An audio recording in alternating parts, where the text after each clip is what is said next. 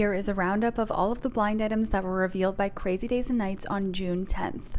This first one reads, at the big wedding this past week, an ex of the ginger-haired one says she still keeps in touch with him.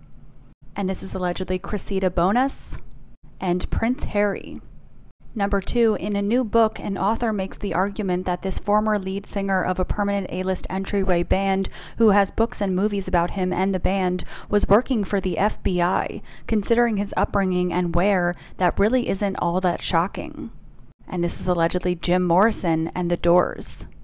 Number 3, after all the deserved flack they got for supporting the R-wordist, you know the acting couple hated being seen all chummy with the brother of the R-wordist. And this is allegedly Ashton Kutcher and Mila Kunis being spotted with Danny Masterson's brother, Jordan Masterson. Number 4, back in December, I told you this sports investment company that was looking to take over a Premier League team was a front for money laundering and that the sale would never go through. Today, it was announced that the deal has collapsed. And this is allegedly 777 Partners and Everton Football Club. And this fifth and final one reads, it is quite interesting that the blank shower-loving ex of the producer wannabe rapper suddenly decides to pretend she wasn't a part of everything he had been doing to people. Is she forgetting all the audio and video with her there? And this is allegedly Young Miami and Sean Diddy Combs.